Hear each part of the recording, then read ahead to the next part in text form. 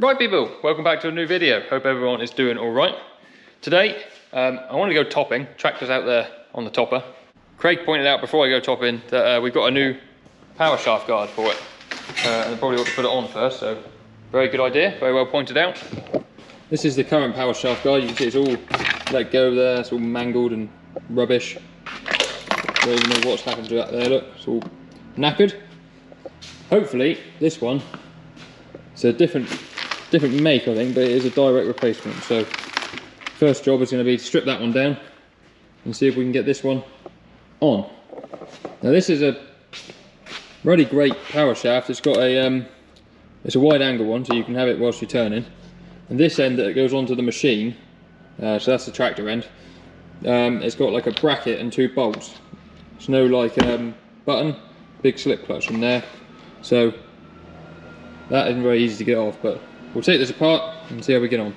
First thing I've done is I've split the shaft, so I've taken the small end out of the big bit and I've taken the cover off the end. So this bit that is absolutely mangled, these have a couple little white clips, so you just stick a screwdriver in, prise open, and they clip into what's called a PTO ring, which is, so normally that PTO ring sits over there in that groove, and then the white bits clip into it, but this is all become disfigured. It must have got hot and melted or something in bits there that have come out, look, so that's not sitting in there nicely, which is probably why that happened to that bit. So yeah, hopefully there's a new one of those in the pack with the new one. This big guard here seems to be screwdrivered on, so we'll get to taking all those screws out in a minute. A great little top tip, if you're ever taking out lots of these little screws or something like that, like I am now, get yourself a little empty pot, put them in, that way you can't lose them. And also I've got myself some assistance.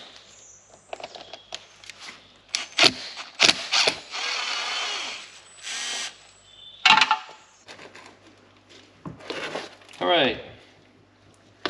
Right, old one. This always works better if you've got a battery.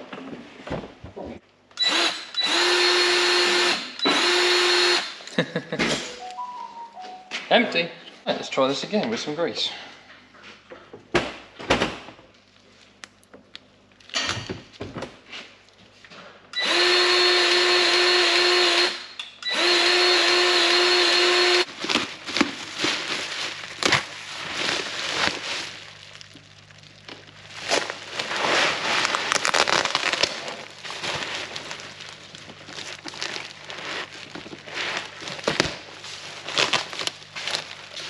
Same as before, this ring used to go on this shaft here. Now what way did he go?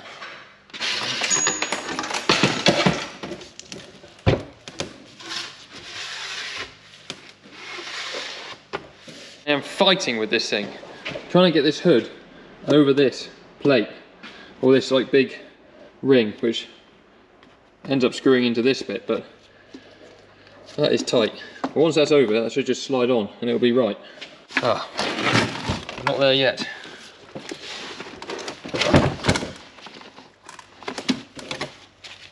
Premature celebrations. Right, now we're there. Right, I think I'm finally now at a point where I'm ready to put the first half of this shaft back together. So, this little bugger here has been giving me an absolute headache. Got to go in that gap, and this thing is only just flexible enough to get over that ring inside where that grease nipple is. So I've got it, I think, where I want it now, to the point where these little holes line up with the little holes inside. So I've just got to put those screws back in. So that is the next job. We'll get it back on the bench, put the screws in.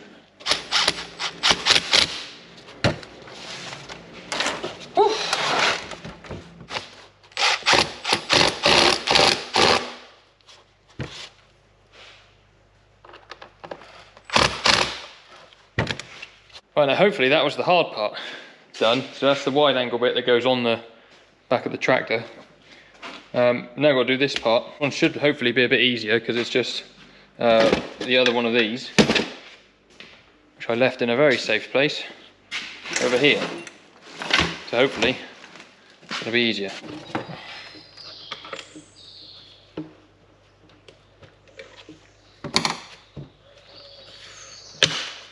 snap.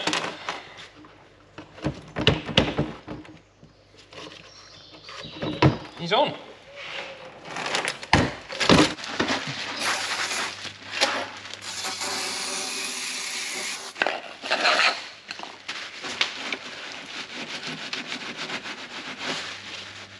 Yay! Woo! That's all it wanted. A bit of lubrication. Right, we're not done yet. Got the shaft back over here with the topper now. I've got to get this end on here, which is a tricky one, held on by this bracket. There's two of them there together. One goes on top of the other, two 22mm bolts. So that one goes on there and gets clamped on. And then the other end, had to swap the other power shaft around so the 1000 speed one's on. I can go down. And yeah, we've got to get all this on here now. Finally got a way to do some topping. Took me an absolute age to get the power shaft back on. I actually had to get Craig to put the end on the topper. There's like this little clamp that holds it onto the shaft, and I couldn't get it done up for the life of me. And it's one of those things, as soon as someone else had a look at it, it went straight on. So we're in a field here. Got a couple of bulls living here at the minute, but see how many thistles and bits of rubbish there are. Just gonna tidy them up quick. But yeah, there it is. New shaft all on, nicely protected. Good job done that. I can flip that one down. Quite happy with that. I haven't plugged the lights in because there's a problem with this cable that blows a fuse in the back of the tractor if you plug it in. So we need to sort that out, but as we're not going on the road, doesn't matter. Okay, tell it what field we're in. And now to record our works. Hopefully we should be topping some grass.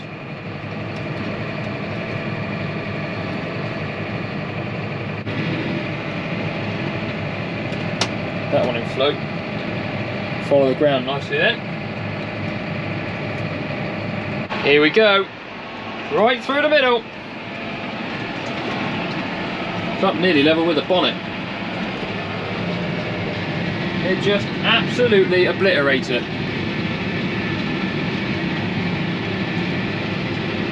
I shall go over it all twice with thistle bits just because it will push some of it over, but it's doing a smashing job. Oh yes.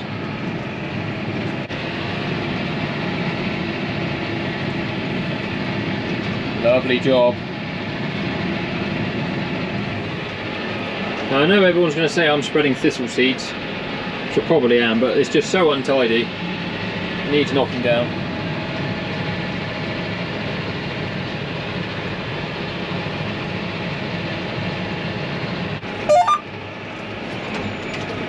Get out of the way, boy. Silly thing, nearly got run over.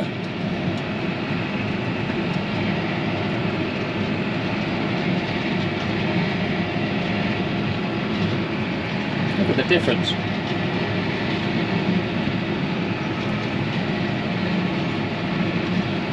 I'm going to carry on for 20 minutes or so, and then we'll do a bit more tomorrow. I've got to be out somewhere tonight for tea with Abby. If I'm late, I will be in the doghouse. So yeah, I'll do a little bit, and then we'll pick it up tomorrow.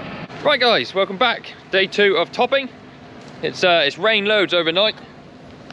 We actually have puddles on the ground. I've not seen those in a very long time, which is good. I'm going to go and finish off the field that I started yesterday after coffee. I just saw Rex whilst I was out checking stock, and he'd quite like this field here. Topped it is absolutely full of rushes. So move this feeder because that will not be a good day. There is the tractor and the topper. It's an SR15, this topper. I don't know what that means. The McConnell batwing. Does a very, very nice job.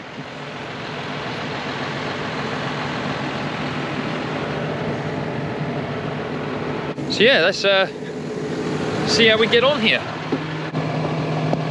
My new mount has come as well for the tractor, which is good, so you can go on the windscreen there somewhere. Thanks to everyone for the suggestions. I panicked because I was going away. I wanted one quickly, so I just ordered the same one I had before off Amazon, but I do need to look into getting a new magnet because mine's broken.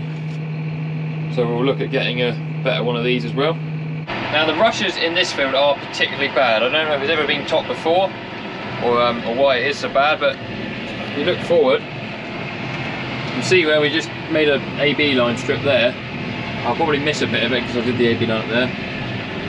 But what it turns that into absolutely mullers them.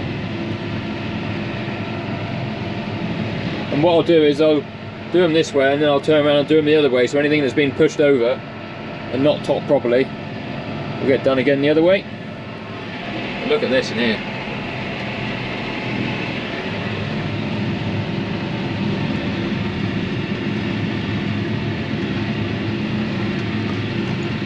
And you can't tell me that's not satisfying to watch.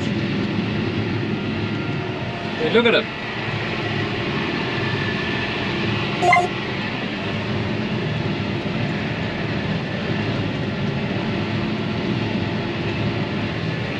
I've got to do steering.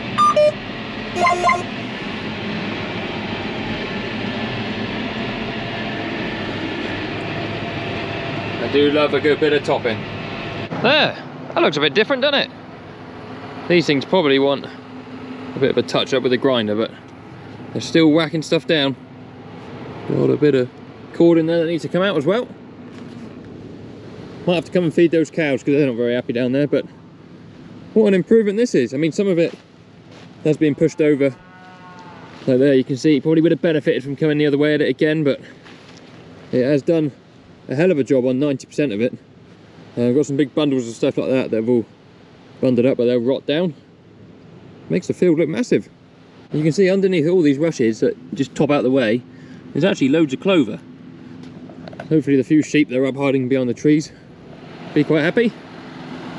Well done, machine. Now I've got possibly the narrowest gate on the farm to try and get out of here. We'll see how we get on. Right, so my plan after coffee was to go and do the bit I started yesterday. Rex is down at the sheep handling doing some vaccinating, so I'd have to upset all of his gates and everything to get through. So I've just moved our cull cows out of the field I'm in, the one next door from one of the river meadows. I'm just taking the opportunity to top where they've been, get rid of any of the docks they've left behind and all the big stemmy bits of grass. One thing I was thinking about whilst I was putting this PTO guard on yesterday, and it's probably quite controversial to say, but I think they are hideously expensive for what they are. Now that guard I put on the topper yesterday was £170, which, I don't know, someone will tell you that's cheap, someone will tell you it's expensive. But obviously there's two ways of looking at it. It's expensive for what it is. It's essentially a plastic tube with a couple of PTO rings on it. So that way it looks expensive. What makes it look really cheap is the fact that it will save your arm or potentially your life if you were to go anywhere near that machine whilst it was running. Now the other thing that annoys me slightly, especially with used machinery, if you go to a yard or a dealer or somebody and buy a used machine, I think they ought to have to, by law, put a brand new PTO guard on if there is anything wrong with one that they've got in stock, which I know they won't like me saying. But the amount of bits of kit you see in magazines and online that for sale that are missing guards, it's pretty shocking, I think. With you know, farmers are renowned for being tight with their money.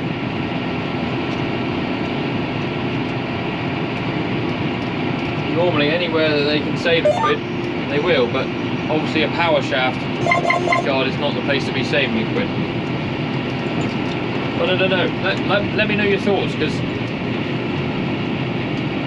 one of those things, we've got so many machines that have power shafts and that have guards on, and well, not me personally, but I put this one on yesterday, but we've changed a lot of power shaft guards probably in the last 12-18 months. You look at what you spend on them, they're not cheap. but obviously they're there for a very good reason. So I don't know, what do people think? It's quite a controversial subject, I'm well aware. So there's not much really here that needs topping. You can see there's a few stemmy bits of docks and stuff. It's making a nice job of it. I just have it set to the very bottom of the chain. On the front of the top of there is just flicking the ground. Don't really want to be cutting any of the actual grasses down. I just want to be taking off all the stemmy bits. Got the AB line working there, which is good. Saves me having to do straight lines by eye. We'll soon knock this piece out, and then we'll see. We'll either after dinner go down and do the bit I wanted to do earlier where Rex is, or might go in the workshop and have a tidy up, because it is an absolute bomb site in there at the moment. Don't you just love it when you finish perfectly? What a job. Can't beat it. I do find topping so satisfying. I know it is, a lot of it is just aesthetically pleasing, but we're doing some good as well. So that is me now done. When I get to the end of this one, you just told me, just swing around and get a little bit in the corner here, and we'll head back up to the farm. I missed one tiny dock plant, which is really annoying. So we will go and deal with that the old-fashioned way.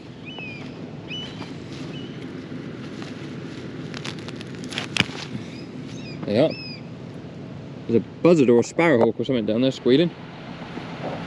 Right, you can see the job we've done here. So we've just taken all the tops off these stemmy bits that are all dead and not actually growing. See, there's some nice bits of grass in underneath. It's green. Now we've had some rain. That'll actually green up really well. Hopefully come back through. See, the rain's actually got down to the soil as well. It's moist down there, which is good. We can still do with some more though. This thing was squealing a bit. I don't know if you heard it at the end of that last clip.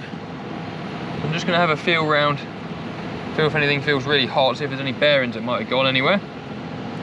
There's definitely some electric fence wire caught up in that rotor, so we'll have to get that out. The one underneath, I don't want to go and I don't want to look at the middle rotor or get underneath without having it blocked up, because you never know what might happen. This one's got some electric wire around it as well. New guard's doing its job very nicely. Nothing wrong with that at all. So I greased up the entire power shaft yesterday, so there shouldn't be anything wrong with that. I don't think there is anything wrong. I never actually checked the oil level, but obviously it'll be hot now, so we'll have to wait till next time, or later on when it's cooled down. I'll put the strap on a minute, because I might not use this for the rest of today.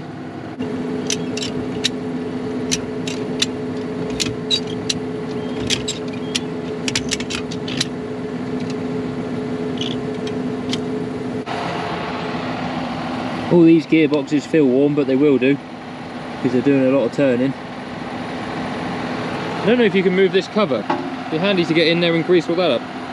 But it also needs a wash, so we might wash it this afternoon or something. Covered in all this rubbish. Get the leaf blower on it. Right, so I cut all that out. It wouldn't have been doing any harm where it was. It wasn't on a bit that goes into a bearing or anything, but just good practice to get it all out. We'll take that back up and put it in the bin. That's going to be me done for topping today, so thank you guys for watching the video. As always, if you liked it, please give it a thumbs up and subscribe to the channel. We're still ahead of Crawford on our race to 10,000 subs. If you didn't know, we're in a sub race initiated by Crawford from Crawford's farm to get to 10,000 subs. Whoever gets there first gets to put an advert for their channel in the losers channel. So yeah, we're nearly at 9,000, so that's it's going well. Thank you very much to everyone who's subscribed recently. If you want to see any more of what goes on here at Northwick, there are links in the description to all my other social medias that I post on daily. And yeah, thank you guys for watching. I'll see you in the next video very soon. Cheerio.